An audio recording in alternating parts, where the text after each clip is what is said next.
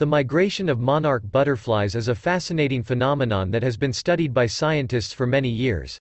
There are a number of factors that underlie this amazing journey, including genetics, environmental cues, and behavior.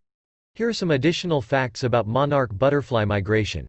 Monarch butterflies typically travel between 1,500 and 3,000 miles each year. The longest recorded migration by a monarch butterfly was 3,480 miles. Monarch butterflies use the Earth's magnetic field to navigate during their migration. Monarch butterflies have a lifespan of about 2 to 6 weeks. Monarch butterflies overwinter in large numbers in Mexico.